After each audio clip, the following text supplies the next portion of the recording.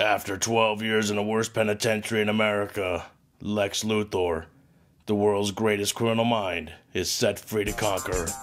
I picked up showbiz. I help people. Tonight's show, who is Wonder Woman's baby daddy? What's wrong with you and your lover? Superman.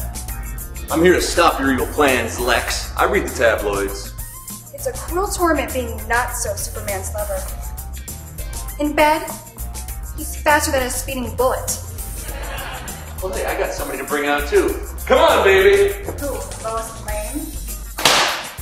Catwoman! Lucky bastard. I've been trying to get a piece of Catwoman for years. By the way, I'm with Kit. Oh, what? Okay, glad I didn't. So who's the skank now, you wonder wench?